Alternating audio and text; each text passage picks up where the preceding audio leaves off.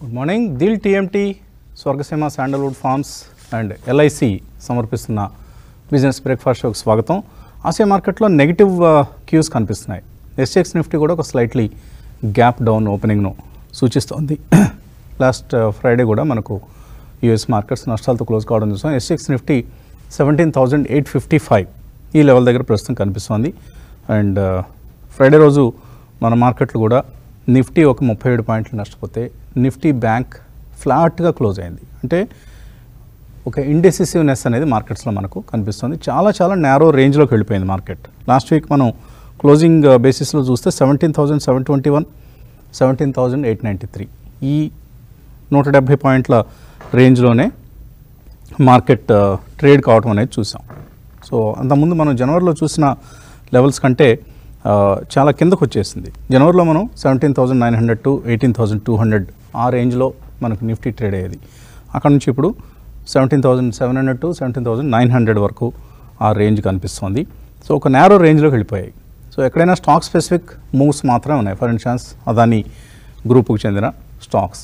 ఈ స్టాక్స్లో మనకి ఇప్పుడు యాక్షన్ అంతా కూడా న్యూస్ డ్రివెన్ అయిపోయింది. ఎందుకంటే ఇంకా పెద్దగా మనకు ఆ స్టాక్స్లో రావాల్సిన బౌన్స్ బ్యాక్ కూడా వచ్చేసింది లోవర్ లెవెల్స్ నుంచి.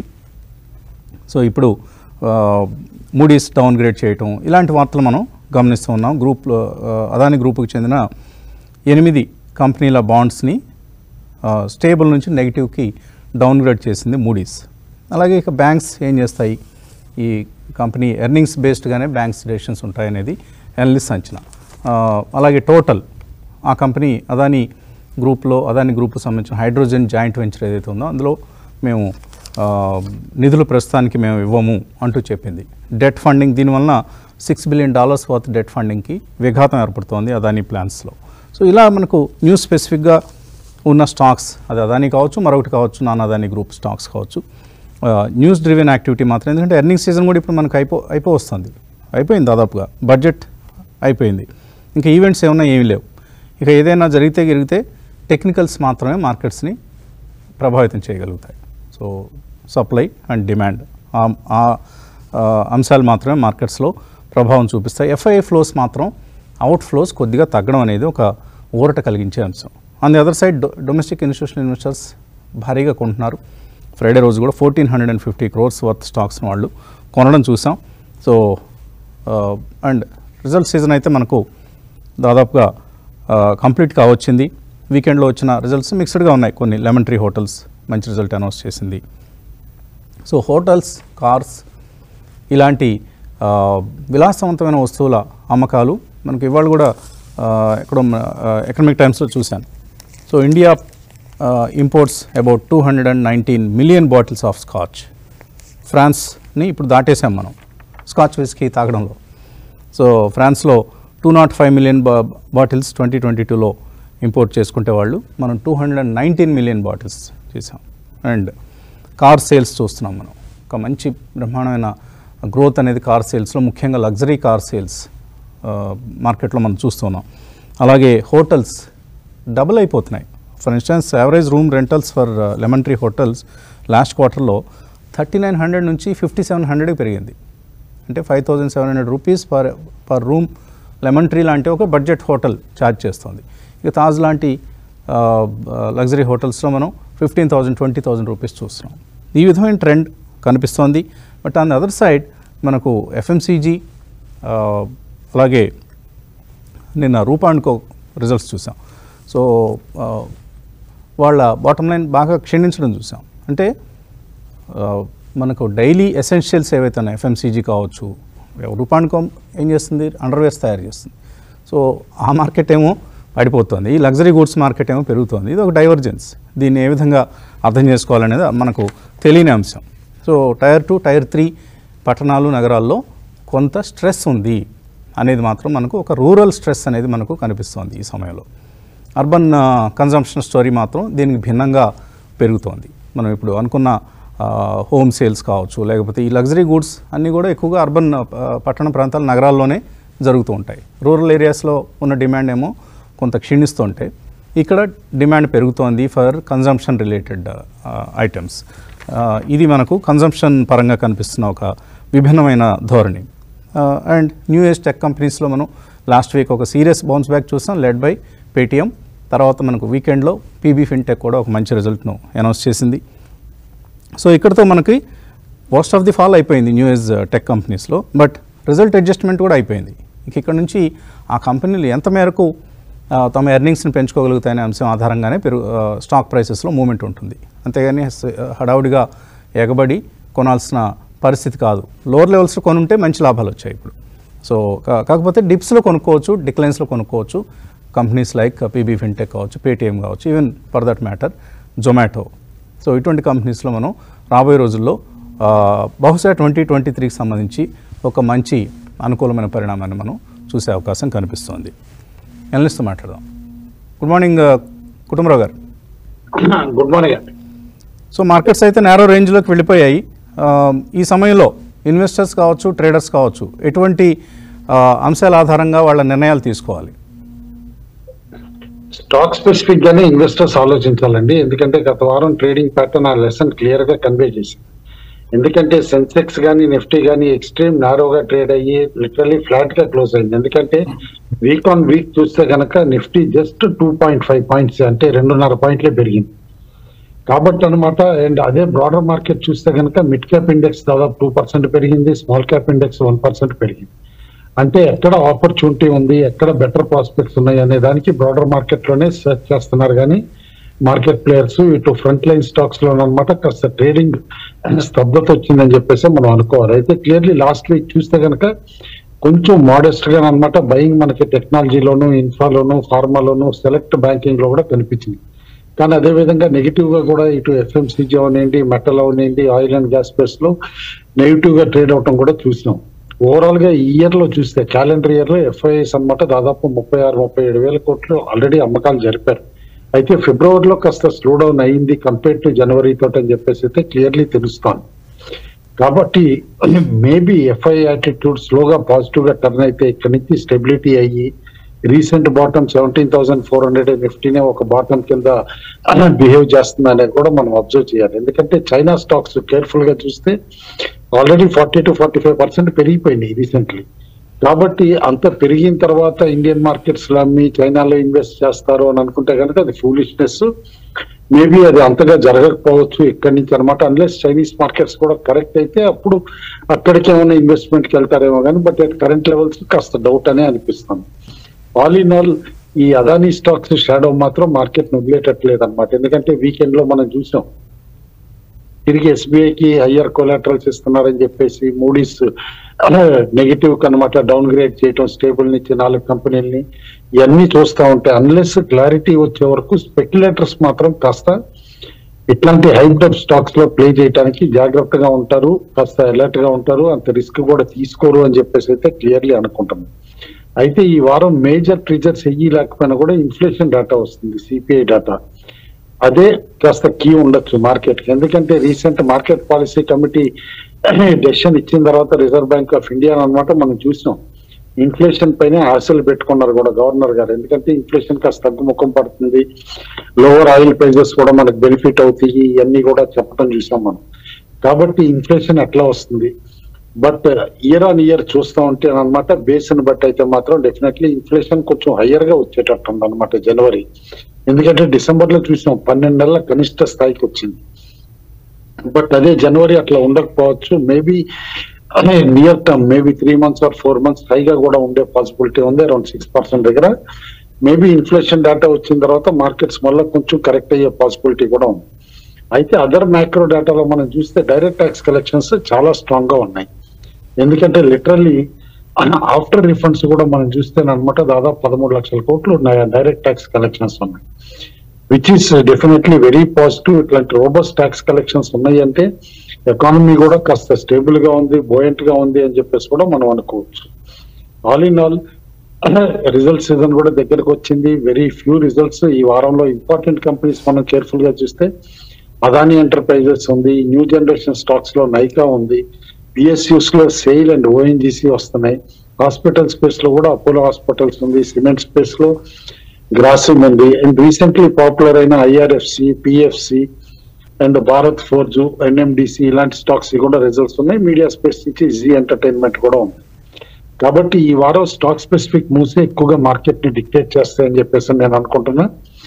కాబట్టి లార్జ్ పొజిషన్స్ తీసుకునే బదులు అనమాట across the sector only stick to individual stocks careful గా ట్రేడ్ చేస్తే కనుక డీసెంట్ రిటర్న్స్ వచ్చే పాసిబిలిటీ ఉంది. ఎంఎస్సిఐ వెయిటేజ్ తగ్గించిన స్టాక్స్ లో మాత్రం కాస్త సెల్లింగ్ ఉండొచ్చు. ఆ స్టాక్స్ అంటే HCl tech, Jindal steel and power, Sriram finance, ACC, అదేవిధంగా Adani transmission, Adani total gas, Adani enterprise వీటన్నిటిలో కూడా వెయిటేజ్ తగ్గించారు.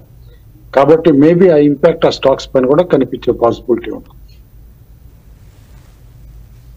ఓకే, ఇక చర్చ కొనసాగించే ముందు చిన్న Dil TMT, Swargaseema sandalwood forms and LIC సమర్పిస్తున్న బిజినెస్ బ్రేక్ఫాస్ట్ షోకి పునఃస్వాగతం.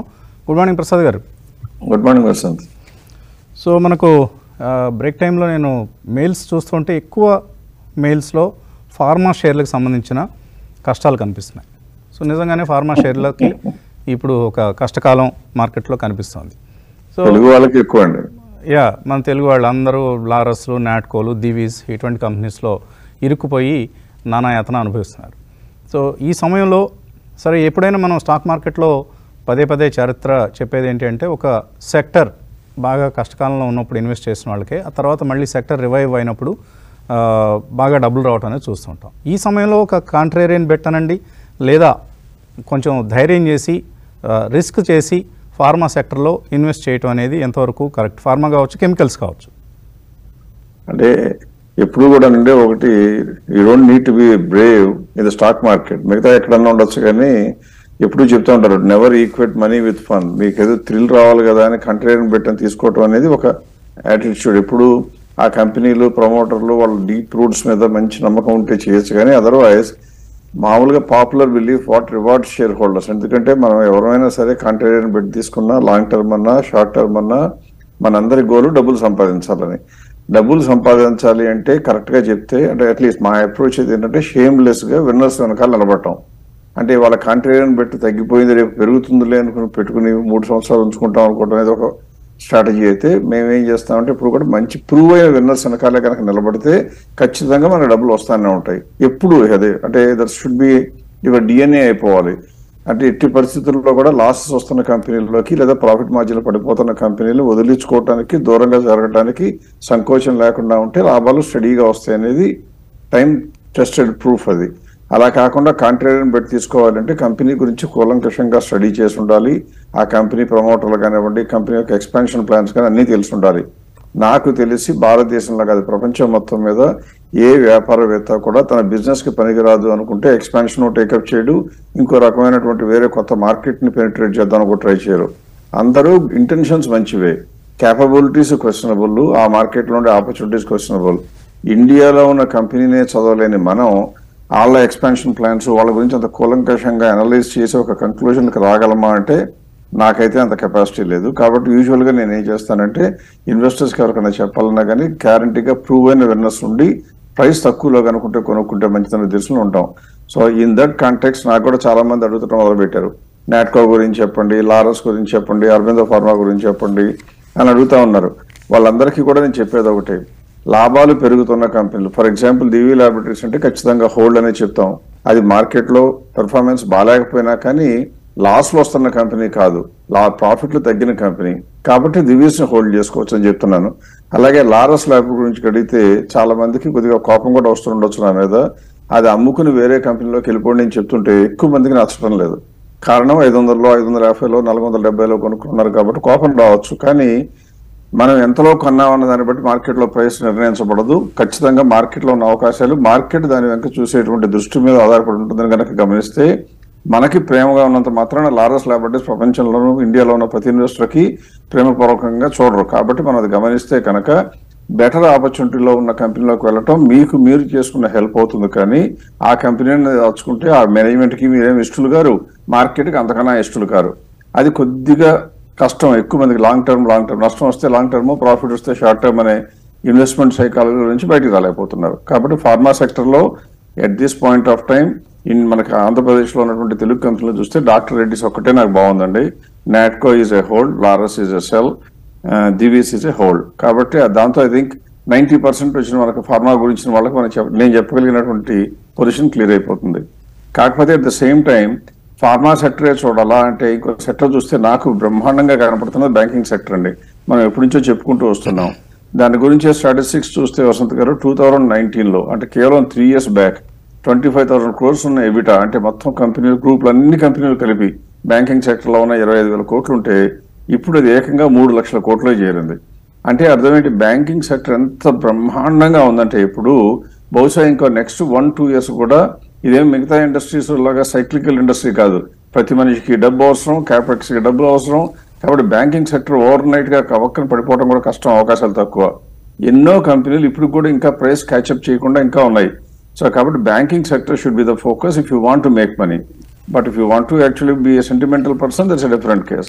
సో కాబట్టి బ్యాంకింగ్ ఇండస్ట్రీ మంచిదండి. పైగా ఈక్విటీ మార్కెట్ వసంత్ గారు ఒకటి మనం చెప్పాల్సిందంటే మనం బడ్జెట్ లో చెప్పినప్పుడు చాలా పాయింట్స్ మనం కవర్ చేసాం. అందులో కొన్ని ఎక్స్ట్రాడినరీ పాయింట్స్ తీసుకోవడం జరిగింది. ఫర్ ఎగ్జాంపుల్ ఏం చేస్తున్నారంటే ఇప్పుడైతే క్యాపిటల్ మార్కెట్ కొద్దిగా సైడ్ వేస్ వెళ్తుందో ఎక్కువ మంది ఫిక్స్డ్ ఇన్కమ్ రెవెన్యూస్ లోకి వెళ్ళిపోతూ రకరకాల కొత్త మార్గాల్లో పెట్టారు. వాటన్నిటిని కూడా ప్లగ్ చేశారు. ఇన్వెస్ట్మెంట్ ట్రస్ట్లను, రియల్ ఎస్టేట్ ఇన్వెస్ట్మెంట్ ట్రస్ట్లో పెట్టి అప్పులాగా ఇచ్చి అప్పును తిరిగి చెల్లించేవాళ్ళు వీళ్ళందరూ కూడా. అది ట్యాక్స్ పరిధిలోకి వచ్చేది కాదు. ఎందుకంటే మనకేమో రిటర్న్స్ క్యాష్ ఫ్లో వచ్చేది, 3 ఏళ్ల తర్వాత వచ్చిందేమో క్యాపిటల్ గెయిన్స్ కింద వచ్చేది. అవన్నీ కూడా ఒక్క స్ట్రోక్ తో పెన్తో నిర్మలా సీతారామన్ గారు కొట్టి వదల బారేశారు. అలాగే మార్కెట్ లింక్ డిబెంచర్స్ అంటే ఇంట్రెస్ట్ రేట్ ఎంతో చెప్పకుండా మార్కెట్ రేట్ ఆధారంగా పెడతాము అంటే దాని మీద వచ్చే క్యాపిటల్ గెయిన్స్ అంతా కూడా short term capital గెయిన్సే, long term అనే మాట ఉండదు, మీరు 5 ఏళ్ల తర్వాత అమ్మినా కూడా అని చెప్పడం చాలా మంచిది. ఆఖరిగా మూడవది డెత్ లో అంటే ట్యాక్స్ ఎవేజన్ కొన్న పెద్ద డెత్ లో ఏంటంటే ఎక్కువ మంది హెచ్ఎన్ఐస్, అల్ట్రా హెచ్ఎన్ఐస్ ఒక 100 కోట్లు ఆస్తి అమ్మటం, వచ్చిన డబ్బులను తీసుకెళ్లిపోయి 100 కోట్లు పెట్టి ఇల్లు కొనుక్కున్నట్టుగా వేరే చోట కొనటం, అది క్యాపిటల్ గెయిన్స్ ఎగ్జంప్షన్ తీసుకోవడం జరిగేది వసంత్ గారు. అది తీసేయడానికి వీళ్ళకి ఏం చేశారంటే 10 కోట్ల కన్నా ఎక్కువ పెడితే దానికి ఎగ్జంప్షన్ రాదు అన్నారు. అంటే దీని మూలంగా ఏమవుతుంది, ఇప్పుడు వరకు ప్లాన్ చేస్తూ ఇన్వెస్ట్ చేస్తున్నటువంటి రియల్ ఎస్టేట్ గౌతమ్ ఇస్తున్నటువంటి బోల్డ్ అంత మనీ లేదా ఇన్ఫ్రాస్ట్రక్చర్ లోకి వెళ్ళినటువంటి వాటి మనీ అంతా కూడా ఫిక్స్డ్ ఇన్వెస్ట్మెంట్స్ లోకి వెళ్లకుండా ఖచ్చితంగా రిస్క్ బేస్డ్ ఇన్వెస్ట్మెంట్ లోకి రాక తప్పదు. అది క్యాపిటల్ మార్కెట్ కి స్టడీ ఫ్లోస్ తేక తప్పదు. అందువలన క్యాపిటల్ మార్కెట్ వైబ్రెంట్ గా ఉంటుంది. కుటుంబరావు గారు చెప్పినట్లుగానే మనం అందరం అనుకుంటున్నట్లుగా కంపెనీ స్పెసిఫిక్ గా కనుక కొనుక్కుంటే బయింగ్ సపోర్ట్ రాబోయే రోజుల్లో గ్యారంటీగా వస్తుందని మాత్రం నమ్మకంగా చెప్పొచ్చు. సో ఆల్ ఇన్ ఆల్ మనం చెప్పగలిగింది ఒకటే, మ్యూచువల్ ఫండ్స్ కూడా ఇప్పుడు ఏం చెప్పిందంటే గవర్నమెంట్. ప్రసాద్ గారు మళ్ళీ మాట్లాడదాం. ఓకే, మీరు మొత్తం క్యాపిటల్ మార్కెట్ హిస్టరీ మొత్తంలోకి వెళ్ళిపోతున్నారు. కాకపోతే ఎంత ఉపన్యాసంలో నాకు ఒక పాయింట్ బాగా ఆకట్టుకుంది. ఏంటంటే ఏది ఒక షేర్ని మనం కొని దాన్ని ప్రేమిస్తున్నంత మాత్రాన ఆ మేనేజ్మెంట్కి మనం ఏమాత్రం ఇష్టలం కాలేము అనేది మాత్రం నాకు బాగా నచ్చింది. ఎందుకంటే మొన్నటి వరకు అందరం ఇంక్లూడింగ్ ప్రసాద్ గారు, మరీ ముఖ్యంగా నేను, కొనండి లారస్ కొనండి కొనండి అని పదే ఘోషలాగా చెవుల్లో ఎక్కించే ప్రయత్నం చేస్తాం. ఇప్పుడేమో నెగిటివ్ వ్యూ తీసుకుంటున్నాం అందరం కూడా. మేము కొనండి అని చెప్పినంత మాత్రాన లారస్ సత్యనారాయణ గారికి మేమేమి ఇష్టం అయిపోలేదు. కనీసం దీపావళికి ఒక హ్యాపీ దీపావళి అనే గ్రీటింగ్ కూడా రాదు ఆయన దగ్గర నుంచి మాకు. మిగతా విషయాలు వదిలేయండి, ఎక్కడ కనపడినప్పుడు మాట్లాడతారో లేదో కూడా తెలియదు. సో అటువంటి పరిస్థితి మాకందరికీ ఉంటుంది. ఎప్పుడు జనంలో ఒక అపోహ ఏముంటుందంటే వీళ్ళు లారస్ తెగ కొనండి అని చెబుతున్నారు, ఐదర్ మేనేజ్మెంట్ కన్నా వీళ్ళకి మేనేజ్మెంట్ కన్నా ఏదో అండర్స్టాండింగ్ ఉండాలి. అందరూ అనుకోరులేండి, ఇలాగా కొద్దిమంది అనుకునే అవకాశం ఉంది. సో అందుకని క్లారిటీ ఇస్తున్నాను. లేదు వీళ్ళ దగ్గర బాగా షేర్లు ఉండుంటాయి అందుకనే తెగ సపోర్ట్ చేస్తున్నారని అనుకుంటారు. ఇవేమీ వాస్తవం కాదండి. కంపెనీలో జరుగుతున్న డెవలప్మెంట్స్ ఆధారంగానే మేము ఒక కంపెనీని మంచిదని చెప్పడం లేకపోతే కాదు అని చెప్పడం జరుగుతుంటుంది. సరే రాజేంద్ర గారు, మార్నింగ్. గుడ్ మార్నింగ్ వసంత్ గారు. ఎలా ట్రేడ్ చేయాలి ఈరోజు? ఐ థింక్ మన higher end of the zone లోనే నిఫ్టీ ట్రేడ్ అవుతున్నట్టు కనిపిస్తుంది యాజ్ ఆఫ్ నౌ. సో మనం ఆల్వేస్ లాస్ట్ 10 days నుంచి been talking. I think budget రోజు ఏదైతే లెవెల్స్ ఫామ్ అయ్యో ఆ లెవెల్స్ ఇంకా బ్రీచ్ అవ్వలేదు. So it's about almost 7 sessions అయిపోయింది ఆల్రెడీ బడ్జెట్ అయిపోయి కూడా.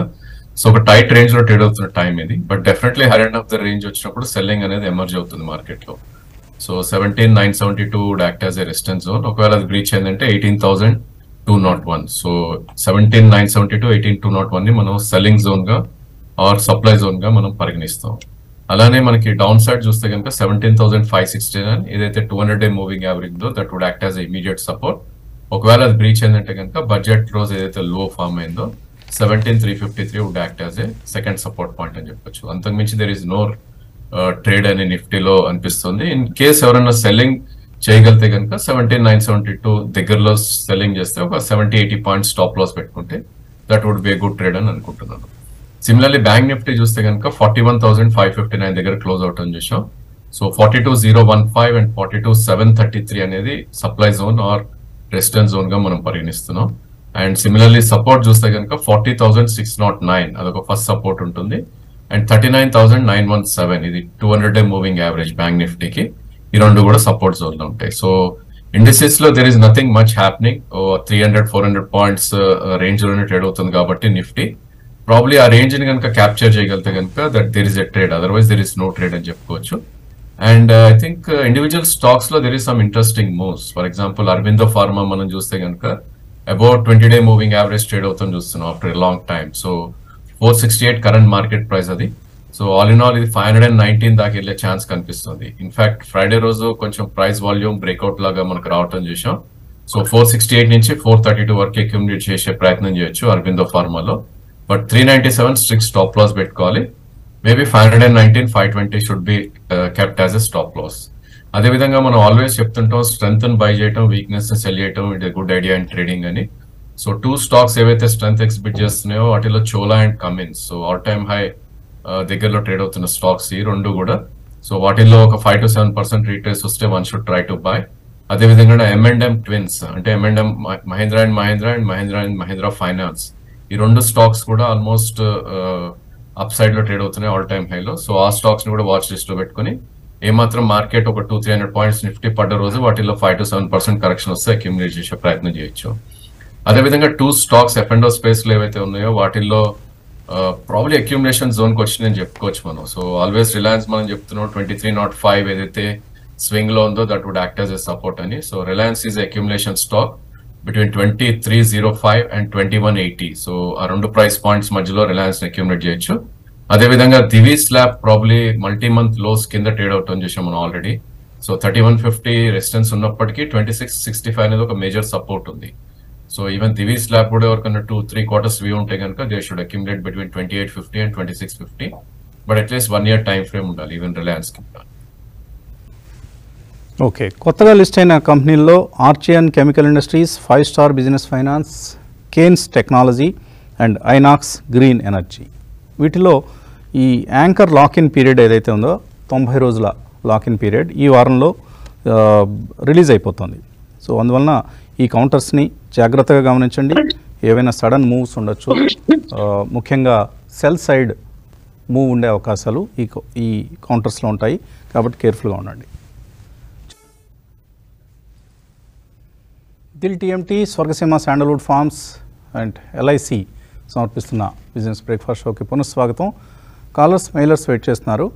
ఒక కాలర్ని తీస్తున్నాం ముందుగా. హలో, నమస్కారం వసంత్ గారు. నమస్తే అండి, అడగండి. ఖమ్మం నుంచి మాట్లాడుతున్నాండి, హనుమాన్ సింగ్ అండి. హనుమాన్ సింగ్, అడగండి హనుమాన్ సింగ్. మీకు అందరికీ వందనాలండి, నమస్కారం అండి. వసంత్ గారు, అదాని ఎంటర్ప్రైజెస్ 1520 కొన్నాను మొన్న డౌన్ ఫాల్ లో. ఎస్పీసీ 87 ఉన్నాయండి. మరి అదాని ఎంటర్ప్రైజెస్ కొంచెం డౌన్ అవుతుంది కదా, అది హోల్డ్ చేసుకోమంటారా లేకపోతే 28 కొన్నాను సార్, అమ్మేమంటారు సార్? ఇప్పుడు అదాని ఎంటర్ప్రైజెస్ ఇప్పుడు అమ్మేసుకోవచ్చా? అంటే 1520 కొన్నాను సార్ అది. ఓకే, రాజేంద్ర గారు. With news it will react, more of the reaction news based ఉంటుంది కాబట్టి నా సజెషన్ అయితే ఈ should hold with a stop loss అండి. ఎందుకంటే మళ్ళీ అగైన్ ఒకవేళ బౌన్స్ అయితే it can go up to 21-22 కూడా. సో డెఫినెట్లీ 22-23 మధ్యలో ఈ should try to come out of the stock and maybe 1390 is the stop loss. So 1520 లో కొన్నారు. If is willing to take that loss 140 rupees, you should keep stop loss అనే నా suggestion. Okay, stop లాస్తో మీ పొజిషన్ని, Adani enterprises పొజిషన్ని hold చేయొచ్చు. మరో caller లైన్లో ఉన్నారు. Hello, నమస్తే అండి, అడగండి. నమస్కారం సార్, టిఎస్ఎల్ మూర్తి కాకినాడ నుంచి అండి. నమస్తే, బాగున్నారా టిఎస్ఎల్ మూర్తి గారు? బాగానే ఉన్నాను సార్. ఇది కొద్దిగా యాక్సిస్ ఫోకస్డ్ ఈక్విటీ ఫండ్ SIPలో చేశాను సార్. 3500 యూనిట్స్ ఉన్నాయి. సడన్ గా నేను ఒక ఫ్రెండ్, బ్రోకర్ ఫ్రెండ్ ఒక ఆయన ఫోన్ చేసి బయట పడిపోండి సార్, ఇది బాగాలేదు వీళ్ళ పెర్ఫార్మెన్స్ అసలు అమితో 1,30,000 అంత వస్తుంది అనుకోండి, అది ఏదైనా ఏం చేయాలి, కంటిన్యూ చేద్దామంటే అది బయటపడమంటారా మీ సలహా? అలాగే యూటీఐ లాజిస్టిక్ ఫండ్స్ కూడా ఒకటి ఉందండి, అది కూడా ఒక 3,000 యూనిట్ల వరకు ఉన్నాయండి. రైట్. రెండు కాస్త సలహా చెప్తారండి. యాక్సిస్ ఫోకస్డ్ 25 ఫోకస్ 25 అండి. ఓకే, ఇందులో మీరు ఎస్ఐపి చేశారు, 3,000 యూనిట్లకు పైగా ఉన్నాయి. లాస్ట్ 3 ఇయర్స్ రిటర్న్ జస్ట్ 6.4%, బాగా అండర్ పెర్ఫామ్ చేస్తుంది. కరెక్టే, వారు ఎవరో మీకు చెప్పిన ఆయన చాలా కరెక్ట్గా చెప్పారు. 3 సంవత్సరాల్లో 4,60,000 ఇన్వెస్ట్ చేసిన వాళ్ళకి ఇప్పటికీ 4,99,000 మాత్రమే అయింది. ఇది ఎస్ఐపి చేసిన వాళ్ళకి. సో ఇలాంటి అండర్ పెర్ఫార్మింగ్ స్కీమ్లో ఉండడం ఎంత మాత్రం కరెక్ట్ కాదు. ప్రసాద్ గారు, యాక్సిస్ ఫోకస్ 25 నుంచి ఏ స్కీమ్కి షిఫ్ట్ కావచ్చు? అంటే యాక్సిస్ ఫోకస్ నుంచి బయటకు వచ్చేస్తే మీరే వాడదు ఎమర్జింగ్ బ్లూ చిప్ ఉందండి, అది కొనుక్కోవచ్చు. లేదు ఎట్లాగో ఈయన లాంగ్ టైమ్ ఇన్వెస్టర్ కింద కనబడుతున్నారు కాబట్టి ఎస్బీఐ స్మాల్ క్యాప్ కూడా కొనుక్కోవచ్చు. ఎప్పుడు కూడానండి 4-5 ఇయర్స్ కనుక హోల్డ్ చేసుకుంటాం అనుకుంటే కనుక small cap cycle every 3 years కి రిపీట్ అవుతూ ఉంటుంది. అందులో ఎక్స్ట్రాడినరీ ఆపర్చునిటీస్ వస్తూ ఉంటాయి. మధ్యలో కొన్ని రోజులు తక్కువ ఉన్నట్టు కనపడుతుంది, కానీ కంగారు పడక్కర్లేనిది అందులో ఈ SBI small cap is according to me favourite company. Otherwise మీరే ఎసెట్ వాళ్ళది ఎమర్జింగ్ బ్లూ చిప్స్, ఈ 2 కంపెనీలు మ్యూచువల్ మంచియండి. ఆయన ఇచ్చిన సలహా అయితే కరెక్టే, but not because of performance. ఇవన్నీ కూడా యాక్సిస్, క్వాంటిటీ ఇవన్నీ అదానీ గ్రూప్ మూలంగా పెరిగిన మ్యూచువల్ ఫండ్స్ కొన్ని. సో ఐ థింక్ ఈ should come out. So Parag Parikh flexi cap fund కూడా బాగా పనిచేస్తుంది మూర్తి గారు. సో అందులో కూడా మీరు ఇన్వెస్ట్ చేసే ప్రయత్నం చేయొచ్చు. లాస్ట్ 3 years యావరేజ్ యాన్యులైజ్డ్ రిటర్న్ చూస్తే 22% ఉంది. So it's one of the best performing schemes from the flexi cap space. Parag Parikh flexi cap fund, అందులో కూడా మీరు ఇన్వెస్ట్మెంట్స్ను కంటిన్యూ చేసుకోవచ్చు. మరో కాలర్ లైన్లో ఉన్నారు. హలో. హలో, నమస్తే అండి, మీ పేరు? నమస్తే అండి, నేను రామనండి, కృష్ణా డిస్ట్రిక్ట్ రామగారు. బాగున్నారు, చెప్పండి. బాగున్నాను, మీ అందరూ బాగున్నారు సార్? అవునా అండి, అడగండి రామగారు. సార్ డెల్టా కార్ప్ 235 లో ఉన్నాయండి. ఓకే. మెట్రో బ్రాండ్ ఏమో 900 లో తీసుకున్నాను, ఆ ప్రైస్ వస్తున్నా, కొన్ని అమ్మేసుకున్నాను, రెండిట్లో కూడా ప్రాఫిట్ లో. ఇవి వెయిట్ చేయమంటారా అని? వెయిట్ చేయమంటారా? కుటుంబరావు గారు, delta Corp and metro brand. Delta Corp అయితే వెయిట్ చేయమని చెప్పేసి అంటానండి, ఎందుకంటే definitely one of it's kind company, but speculative యాక్టివిటీలో బాగా హై ప్రైస్కి వెళ్ళి కరెక్ట్ అయిపోయింది.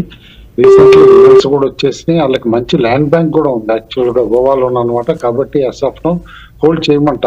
Stock can perform much better from current levels. Metro brands మాత్రం డెఫినెట్లీ కాస్త ర్యాలీ వచ్చినప్పుడు మళ్ళీ తిరిగి ఎగ్జిట్ అవ్వమని చెప్పేసి చెప్తాను. ఎందుకంటే పోస్ట్ ఐపీఓ మనం చూసిన స్టాక్ బాగా హైప్ తోటే బాగానే పెరిగింది 980. అదే టైం ఇప్పుడు అదర్ ఫుట్వేర్ కంపెనీస్ కూడా మిర్సా ఇంటర్నేషనల్ అన్ని కూడా పెరగటం చూసాం. ఇప్పుడు స్టాక్ కొంచెం కరెక్టివ్ మోడ్ లోకి వచ్చింది. డిసెంబర్ రిజల్ట్స్ కూడా వచ్చేసినాయి. December results were good enough అనమాట. అందుకని చెప్పేసి స్టాక్ కూడా 980 దగ్గరికి వెళ్ళి ఇప్పుడు 820, 830 దగ్గర ఉన్నా కూడా స్టెబిలైజ్ గా ఉంది. రిజల్ట్ ని బట్టి అయితే కనుక హోల్డ్ చేయొచ్చు, బట్ ప్రాఫిట్ బుక్ చేసుకోవాలి అనుకుంటే కనుక డెఫినెట్లీ అడ్వైజబుల్ అని చెప్పేసి అని అంటాం. ఓకే, మరో కాలర్ లైన్లో ఉన్నారు. Hello sir. నమస్తే. నమస్తే అండి సార్, నా పేరు వచ్చేసి దినకర్ సార్. దినకర్, అడగండి దినకర్.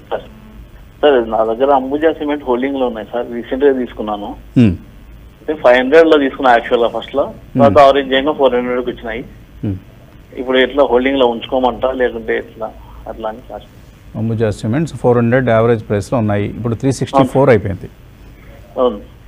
ఓకే, రాజేంద్ర గారు హోల్డ్ చేయొచ్చా అంబుజా సిమెంట్స్?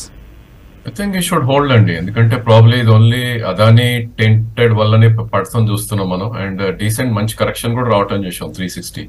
సో ఇక్కడ అమ్మాల్సిన అవసరం అయితే కనపట్లేదు నాకు డెఫినెట్ గా. బట్ ఒకవేళ ట్రేడింగ్ బెట్ లాగా తీసుకుని ఉంటే కనుక ఈ should have a stop loss. So ఆ stop loss should be close below 290. అంతకుమించి వేరే చాయిస్ లేదు. లేదు ఇన్వెస్ట్మెంట్ కోసం అయితే డెఫినెట్లీ ఇట్స్ ఎ హోల్డ్. నా ఉద్దేశంలో నెక్స్ట్ కపుల్ ఆఫ్ క్వార్టర్లో it can go up to easily 470 నుంచి 530 దాకా వెళ్ళే ఛాన్స్ కనిపిస్తుంది. 1-2 quarters కనుక అంబుజా సిమెంట్ ని హోల్డ్ చేయగలిగితే. ఓకే, రవి కర్రే యుఎస్ఏ నుంచి, లాస్ ఏంజల్స్ నుంచి రాస్తున్నారు. ఆయన ఇంతకుముందు అదాని పవర్ కొందాం అనుకొని 181లో రాజేంద్ర గారు చెప్పడం వల్ల ఆగిపోయారట. ఇప్పుడు మీడియం టర్మ్ కోసం రిజల్ట్స్ బ్యాడ్గా ఉన్నాయి కానీ కరెక్షన్ బాగా జరిగింది కాబట్టి అదాని పవర్ని కొందాం అనుకుంటున్నారు. కుటుంబరావు, అదాని పవర్ కొనుక్కోవచ్చు ఇక్కడ మీడియం టర్మ్ కోసం? మీడియం టర్మ్ కూడా నేనైతే అడ్వైస్ చేయనండి. At current levels also even now it looks very ప్రైజీ అని చెప్పేసి అనుకుంటాను నేను. మేబీ ఏదైతే గొడవలు అయినాయో ఇదంతా కూడా అనమాట క్లారిటీ వచ్చిన తర్వాత స్టాక్ మేబీ 120, 130 లెవెల్స్ దగ్గర స్టెబిలైజ్ అయితే అప్పుడు కొనమంటాయి. ఎందుకంటే 106 ఇస్ ద 52 వీక్ లో. హై నుంచి మనం చూస్తే 432 నుంచి ఇప్పుడు 156కి వచ్చింది. కాబట్టి మేబీ అనదర్ 15 to 20 రూపీస్ అయితే కరెక్షన్ డెఫినెట్లీ ఉంది. యాక్యురేట్ బాటమ్ మనం గేట్ చేయలేం కాబట్టి ఆయన అక్యుములేట్ చేస్తానన్నా కూడా స్లోగా మేబీ ఒక 500 కొందాం అనుకుంటే 100 ఇప్పుడు కొని ప్రిపేర్డ్ అవ్వాలి. ఇంకో 10-20 రూపీస్ తగ్గుతుందని అప్పుడు మళ్ళీ ఒక 200 కొంటాం కానీ అట్లా చేయాలి. But there are much better power stocks అండి కంపేర్ టు అదానీ పవర్ కూడా. కాబట్టి వేరే టాటా పవర్ లాంటి స్టాక్ కి స్టిక్ అయితే బెటర్ ఏమో అనిపిస్తుంది అదానీ పవర్ కంటే. సో ఇప్పటికీ కూడా బుక్ వాల్యూ 62 రూపాయలే. సో బుక్ వాల్యూ మీద కంపేర్ చేసి వస్తే 2.2.5 టైమ్స్ బుక్ వాల్యూతో ట్రేడ్ అవుతోంది అదానీ పవర్ 156 రూపాయల దగ్గర. So avoid buying it now. మరో కాలర్ లైన్లో ఉన్నారు. హలో, హలో, నమస్తే అండి, అడగండి. నా పేరు ఆసిఫ్ అండి, మంగళగిరి. ఆసిఫ్, అడగండి. ఆసిఫ్ మంగళగిరి సార్. అడగండి ఆసిఫ్. సార్, ఇప్పుడు అదానీ పవర్ గురించి జనాలు తక్కువ కొనాలంటున్నారు. ఇప్పుడు మార్కెట్ లో బ్యాంకింగ్ సెక్టర్ చాలా బాగుంది, సిమెంట్ సెక్టర్ బాగుంది. ఇవన్నీ వదిలేసి జనాలు అదానీ పవర్, అదానీ పోర్టు వీటి గురించి ఆలోచిస్తున్నారు. మీరేమో అదానీ ఇట్లా తగ్గించుకోవాలండి అట్లా ప్రైజ్ అంటున్నారు. దీని గురించి అసలు డిస్కస్ వేస్ట్. అదానీ గురించి వెళ్ళొద్దని చెప్పండి జనాలకి. అంతేనంటారా? ఓకే, ఇప్పుడు మనకు ఆంధ్రులందరికీ కూడా అదానీ అంటే కోపం ఉండడంలో తప్పేం లేదు. ఏమీ అందులో ఎటువంటి మాకేం అభ్యంతరం లేదు. సో కొనొద్దు అని చెప్పడానికి స్టాక్ మార్కెట్లో ఫండమెంటల్స్ ఆధారంగానే మనం వెళ్తాం. అదానీ మీద కోపంతోనో లేకపోతే అదానీ మీద ప్రేమతోనో రికమెండ్ చేయకపోవడం జరగదు. ఆసిఫ్, సరే, నెక్స్ట్ ఏంటి? ఇంకేమిటి మీ డిమాండ్? ఇంకొకటి చెప్పండి. Hello sir, state bank of India. Okay, state bank of India 550 రూపాయల్లో ఉంది, కొన్నాను. స్టేట్ బ్యాంక్ ఆఫ్ ఇండియా 550 రూపాయల్లో కొన్నాను నేను. ఓకే, అప్పుడు అది పెరిగే సూచనలు కనబడుతున్నాయి. నెక్స్ట్ ఏంటంటే ఈ అదానీ ఇష్యూ వలన మళ్ళీ ఒక 70 రూపీస్ దగ్గర దిగే సూచనలు నాకు కనబడుతున్నాయి ముందు. దాని గురించి ఒక ఉంచమంటారా, అమ్మేయమంటారా? ఎస్బీఐని అమ్మేయచ్చా, ఉంచొచ్చా అనేది మీ డౌట్. ఓకే, దీనికి అదానీ గ్రూప్ సంబంధించి ఏమన్నా రిస్క్ ఉందా? సరే, కుటుంబంలో వారు చెప్పండి. ఏమన్నా ఎస్బీఐలో అదానీ గ్రూప్ ఎక్స్పోజర్ వలన ఏమన్నా రిస్క్ కనిపిస్తుందా? ఏమీ రిస్క్ లేదండి. అది అందులో అనమాట ఊరినే హైప్ అప్ ఎక్కువ. అండ్ ఎస్బీఐ క్లారిటీ కూడా ఇచ్చింది రిజల్ట్స్ టైం అప్పుడు అనమాట. క్లియర్లీ అనమాట వాళ్ళకి ఎక్స్పోజర్ ఎంత ఉంది, కోలాటరల్స్ ఎంత ఉన్నాయి. అండ్ వీకెండ్ లో మనం న్యూస్ కూడా చూసాం అనమాట. ఎడిషనల్ కోలాటరల్ కూడా ఇవ్వటం అండ్ అసెట్ బ్యాక్డ్ కాబట్టి ఎస్బీఐకి అయితే ఏం ప్రాబ్లం లేదు. ఇన్ఫాక్ట్ అదానీ క్రైసిస్ వలన ఎస్బీఐలో ఇన్వెస్ట్ చేద్దాం అనుకున్న వాళ్ళకి మంచి ఆపర్చునిటీ వచ్చింది. స్టాక్ కూడా కరెక్ట్ అయ్యి అనమాట. ఎందుకంటే మోర్ దాన్ నెసరీగా కరెక్ట్ అయింది ఎస్బీఐ యాజ్ ఆఫ్ నౌ అయితే. కాబట్టి definitely hold SBI, by also SBI at current levels అంటాం. ఓకే, ఈ లెవెల్లో కూడా మీరు మరికొన్ని షేర్లు యాడ్ చేసుకోవచ్చు. స్టేట్ బ్యాంక్ ఆఫ్ ఇండియా అమ్మవలసిన అవసరం అయితే అసలు ఎంత మాత్రం లేదు. ఓకే, మరో కాలర్ లైన్లో ఉన్నారు. హలో. హలో సార్, నమస్తే అండి, అడగండి. పేరు గౌతమ్, తిరుపతి నుంచి మాట్లాడుతున్నాను. అడగండి గౌతమ్. సార్, ఈ లిథియం రిజర్వ్స్ న్యూస్ నేపథ్యంలో excise industries call option కొనుక్కోవచ్చా sir? Lithium reserves జేఎండ్కే, Jammu and కాశ్మీర్లో కనిపెట్టారన్న వార్త కారణంగా మీరు ఎక్సైడ్ కాల్ ఆప్షన్ కొంటారు. అవును సార్. ఇదేమిటండి అంత మరీ? అంటే ఇప్పుడు ఒక 2-3 సంవత్సరాలు హోల్డ్ చేస్తారా ఈ కాల్ ఆప్షన్, అలాగే క్యారీ ఫార్వర్డ్ చేసుకుంటారా ఏంటి? లేదు సార్, అంటే లిథియం అయాన్ బ్యాటరీస్ లో అంటే ఎక్సైడ్ ఇండస్ట్రీ లీడర్ కరెక్టే. ఒక నెల రోజుల్లో కాల్ ఆప్షన్ ఎక్స్పైరీ ఉంటుంది అంతే కదా, లేదంటే ఓ వారం ఉంటుంది. ఓకే, మీరు ఎంతగా హడావుడి పడి 1 వీక్ 1 మంత్లో ఎక్సైడ్కి ఏం జరుగుతుంది? లిథియం రిజర్వ్స్ బయటపడ్డాయని వార్త కారణంగా సెంటిమెంట్ ఏమన్నా? ఓకే, సరే, మీ ఉద్దేశం అర్థమైంది నాకు. దీనివల్ల ఏమన్నా సెంటిమెంటల్ ఇంపాక్ట్ ఏదైనా ఉంటుంది? అది కూడా అయిపోయి ఉంటుంది లాస్ట్ వీకే, ఈ వారంలో ఇంకా మిగిలి ఉండదు బహుశా. సరే, ఏంటి ఎవరు కామెంట్ చేస్తారు మన ముగ్గురు అనలిస్ట్? రాజేంద్ర గారు. రిజల్ట్స్ కూడా వచ్చేసినాయి అండి already. Exide results, December results వచ్చేసినాయి. మార్కెట్ డిస్కౌంట్ చేసేసిన దాన్ని. ఇన్ఫాక్ట్ సెప్టెంబర్ తో కంపేర్ చేస్తే కనుక రిజల్ట్స్ వీక్ గా వచ్చినాయి. టాప్ లైన్ తగ్గింది, బాటమ్ లైన్ తగ్గింది. అండ్ స్టాక్ కూడా హైయర్ లెవెల్స్ ట్రేడ్ అవుతుంది ఇప్పుడు 181, 182 లెవెల్స్ లో. ఐ థింక్ ఆయన కాల్ ఆప్షన్ ఇమీడియట్ గా అమ్ముకోవాలి, లేకపోతే కనుక డెఫినెట్లీ ఇప్పుడు కొందాం అనుకుంటున్నారు, కాల్ ఆప్షన్ తీసుకుందాం అనుకుంటున్నారు. వద్దని అంటానండి. ఎందుకంటే there is no connection between lithium discovery in Jammu and Kashmir and buying call option in an auto ancillary are battery manufacturer like Exide కానీ, అమర్ రాజా కానీ, ఇవన్నీ కూడా. ఎందుకంటే అది ఎక్స్ట్రాక్ట్ చేసి ప్యూరిఫై చేసి అది కంట్రీకి యూస్ఫుల్ అవ్వడానికి it will take 2 to 3 years minimum of the minimum. Correct. ఈలోగా మళ్ళీ ఈ ఎన్విరాన్మెంటల్ గొడవలు కొన్ని వస్తాయి, అవన్నీ చక్కబడి చేసేసరికి దశాబ్ద కాలం పడుతుంది. కాబట్టి కాల్ ఆప్షన్ తీసుకోకండి, 1 week 1 month కాల్ ఆప్షన్స్. సరే, మార్కెట్స్ అయితే ఫ్లాట్గా ప్రారంభమయ్యాయి. నిఫ్టీ ఈ సమయంలో 17,858, 860 కరెక్ట్గా మొన్న ఎక్కడ క్లోజ్ అయిందో అక్కడే ఉంది. సెన్సెక్స్తో అదే పరిస్థితి. అండ్ బ్యాంక్ నిఫ్టీ కూడా అదే పరిస్థితి, ఒక 20-30 పాయింట్ల లాభం కనిపిస్తుంది. మిడ్ క్యాప్స్లో మనకు 1070 స్టాక్స్ లాభాలతో ప్రారంభమైతే 750 స్టాక్స్ నష్టాలతో ప్రారంభమయ్యాయి. అండ్ పిఎస్యూ బ్యాంక్స్, మెటల్స్ ఈ స్టాక్స్లో కొద్దిగా బయింగ్ కనిపిస్తుంది.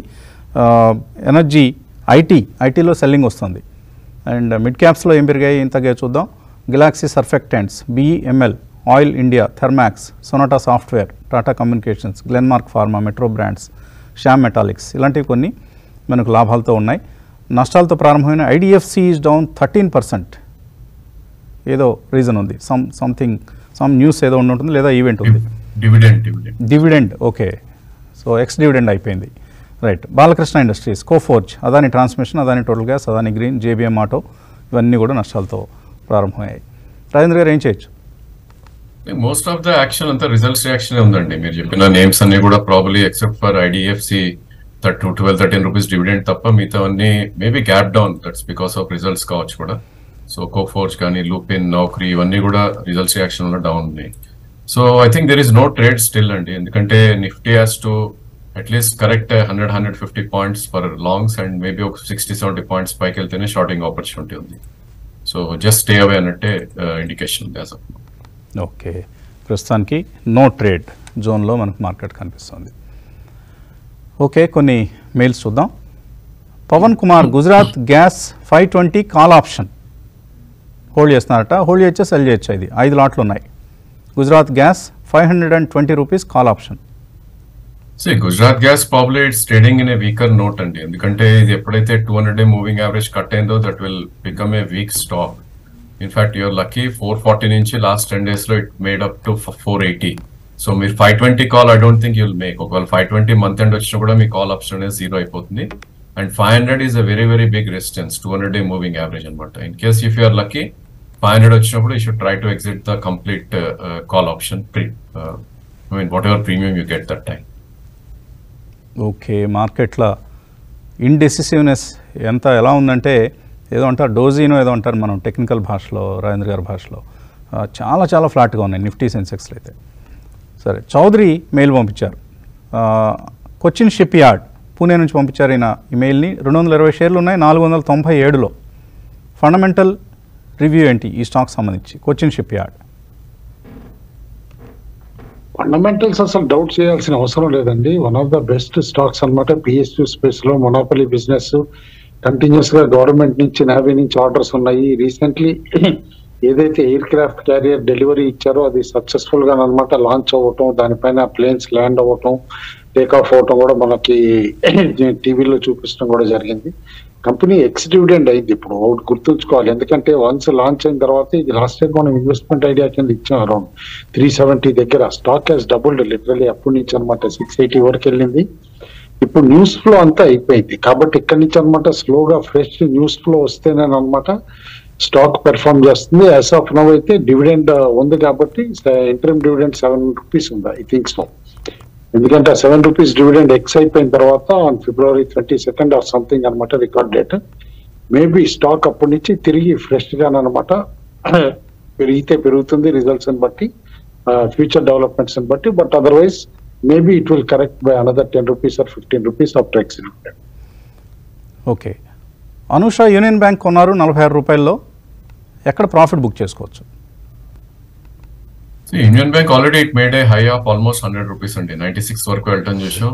I think now it's a time to accumulate. ఒకవేళ 60 వరకు కరెక్ట్ అవుతాయి. In case you want to book profit probably 83.5 నుంచి 87 మధ్యలో ప్రాఫిట్ బుకింగ్ జోన్ గా ఆర్ సప్లై జోన్ గా కనిపిస్తుంది యూనియన్ బ్యాంక్ లో.